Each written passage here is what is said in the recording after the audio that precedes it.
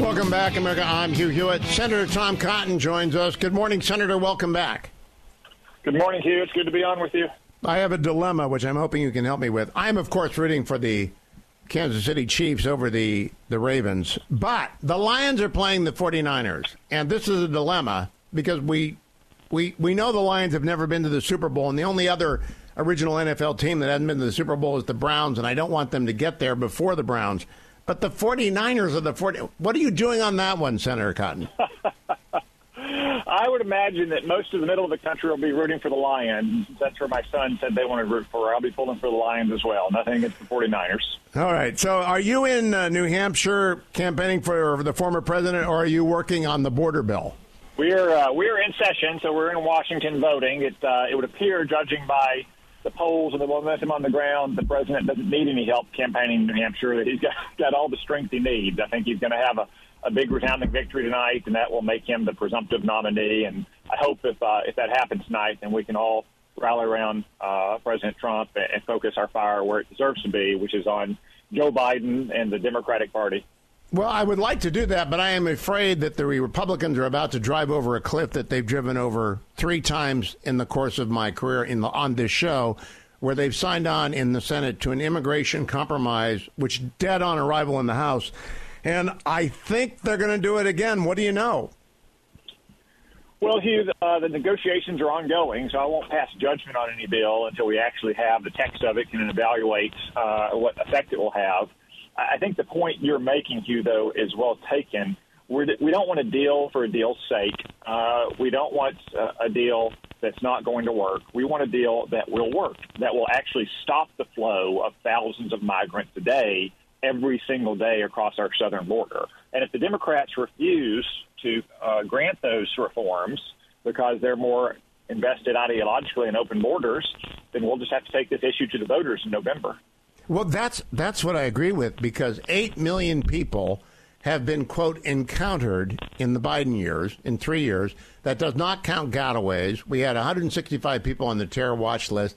And I want a wall, and I know all the reasons against the wall. It doesn't work. It doesn't go far enough. They can build tunnels. They can bring ladders. But let's talk about the wall for a second, Senator. Does it ever come up in the conference that it is the visible symbol that the base is demanding? Well, you've used an apt phrase for many years, going back at least to that terrible 2007 deal that fortunately died. Yep. That the wall is a visible expression of an invisible commitment or will. Yep. And I think that's a very important point. And you're right that a wall is a sufficient or necessary but not sufficient step in controlling our border. But it is necessary, especially in high traffic areas that don't have own natural barriers or difficulties. Yes, you have to supplement it with Border Patrol officers to observe it and technology and coordination. But a wall is very simply something that just sits there and works.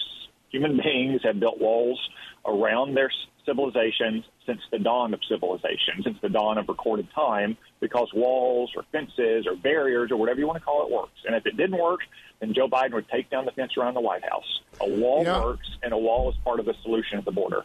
The Israelis are not going to not rebuild their fence. They're going to build 2 of them because the one on 10-7 proved inadequate.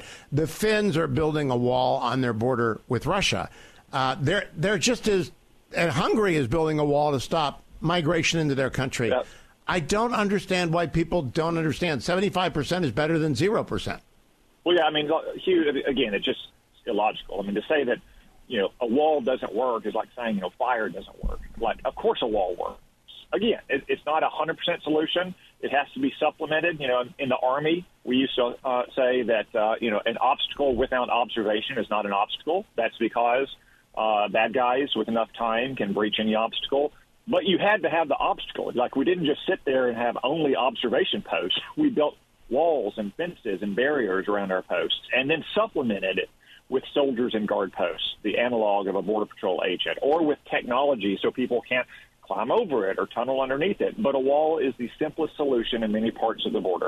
All right, now I want to turn to Israel. The deadliest day in the war for Israel since 10-7 occurred yesterday when 24 IDF troops died, 21 in a building collapse, 3 officers in heavy fighting around Khan Yunis. It occurred on the same day that the Biden administration is using the Wall Street Journal to say that we don't have to destroy Hamas. I had Ambassador Haley on yesterday. She thought that was a, quote, disgusting comment by the Biden administration. Do you sense Team Biden is backing away from Israel now?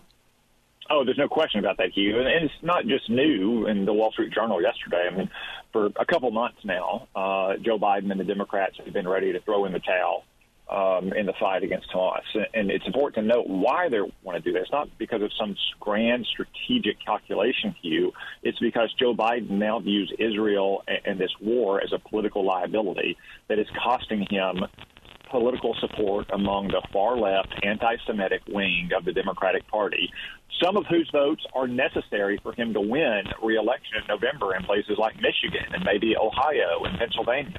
So they're making a political calculation about an existential threat that Israel faces. It is appalling. And I hope that Israel ignores these people, and I hope our party campaigns on supporting Israel. Do you think that will have traction in the fall? If we are 100% with Israel and we communicate that, do you think that moves at least a small percentage of voters?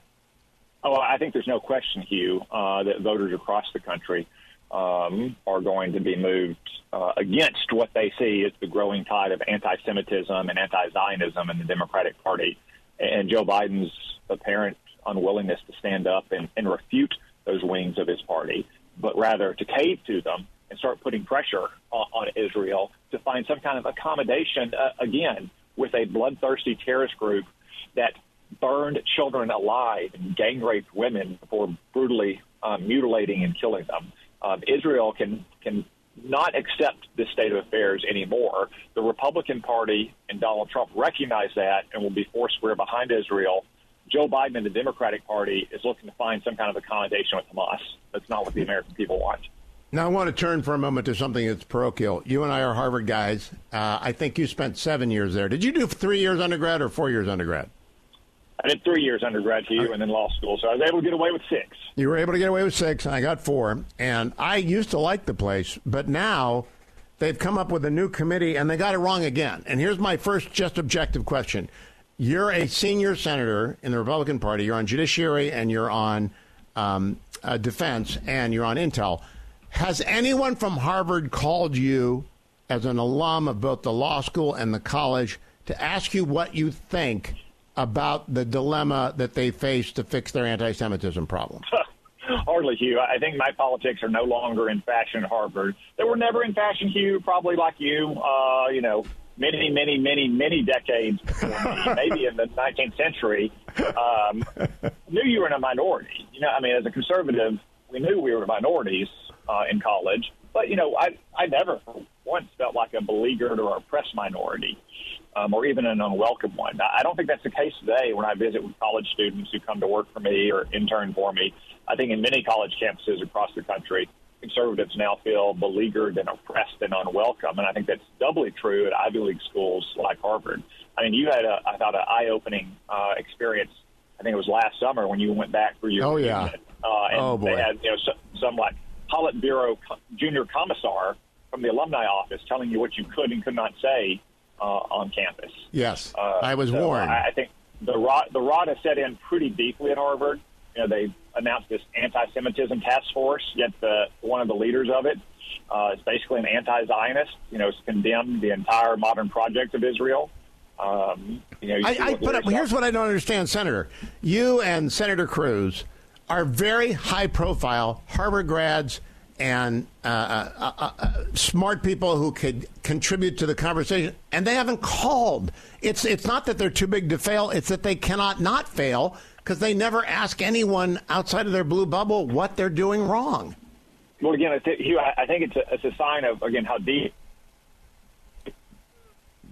plotting gay become president, and they think the constituencies to which they answer want to hear them equivocate about anti-Semitism. Those constituencies being, not just alumni or financial backers of the university, but their undergraduate students, their graduate students, their faculty members, their administrators, how divorced their views of those constituencies are from normal Americans' views.